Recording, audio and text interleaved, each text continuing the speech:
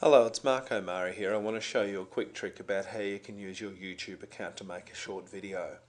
You know, this might be good for introducing a subject, showing your understanding of a subject. I actually used one recently to make a little book trailer. I'll show you how it works.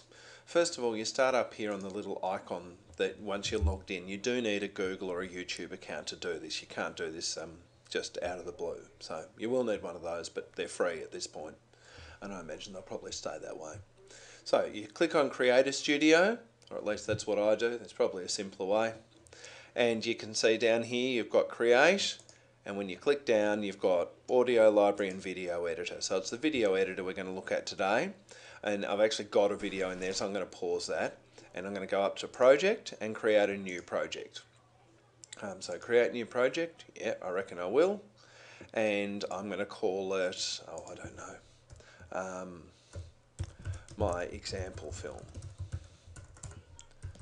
So now I can put in all the videos that I've made so far. So I can slice and dice stuff that I've already done, but I'm probably not, most people don't have a huge bank of videos that they've made. So I'll move you over to the really powerful bit of this, which is the Creative Commons videos.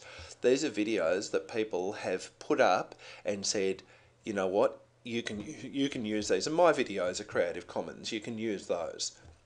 So for example, I'm just going to use the ones they've got, but let's say I'm looking for, I actually quite like this, so public transport. Yep, I'm going to grab myself a picture of a tram. So my tram goes up in my window there, but I don't want 30 seconds of a tram, because you know what, I'm just not that crazy about trams.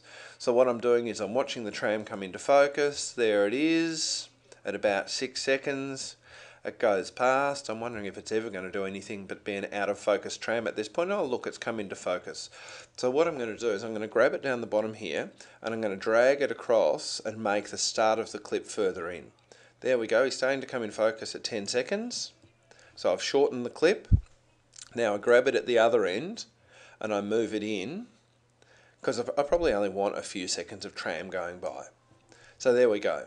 I've now got 10 seconds of a tram going by in my clip. So I'm clicking my little X to go back, and there's 10 seconds of tram. I don't know, close up of a lake. I guess maybe the tram's going to a lake. You know, you could do anything with this. But let's say I want a running dog, because I mean, who doesn't want a running dog? So, or personally I prefer a sleeping dog. Maybe we'll go for a sleeping dog. Anyhow, here's video. Time is running, 18 minutes. See, that's only 24 seconds. I kind of like the short one, so I'll drag that in there and I'm going to watch the video and I'm going to decide how much of it I'm going to keep. So again, I sit and wait.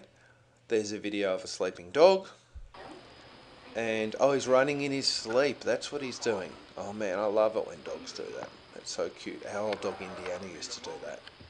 I think Emmy Lou did too. I can't remember. She's alive, by the way. I'd say in the past, but I haven't seen her do it recently. So basically I put these things together. I can use filters to change what they look like. I can put in text. I actually suspect that I can even put in, actually no, I don't know if I can put in transitions or not. I think I'm getting confused with another tool. But when I get to the end, I can just publish it to YouTube. So, oh, and I can drag audio down here, so I can get some audio tracks up here. I don't often do this, but you can put audio in there. And I think you can even get the audio from that other library that we looked at of audio tracks. So you can make a basic little film, and if you wanted to do a book trailer or just a kind of, introduction to Antarctica, or if you were clever enough, you could actually, really finely craft something quite clever, and it renders it as a nice looking video. I had some students who were saying they wanted to have people talking about their careers. That would be great, but you might have to watch like 5 hours of videos to get the 25 seconds that you want. So really, this frees you up to do that. It's a good tool, but keep in mind, to produce something of high quality, you're going to have to watch a fair bit of video. So there's your publish button up there that I'm waving my little mouse at there. I don't know if you can actually see it on the screen capture. I hope this is useful to you.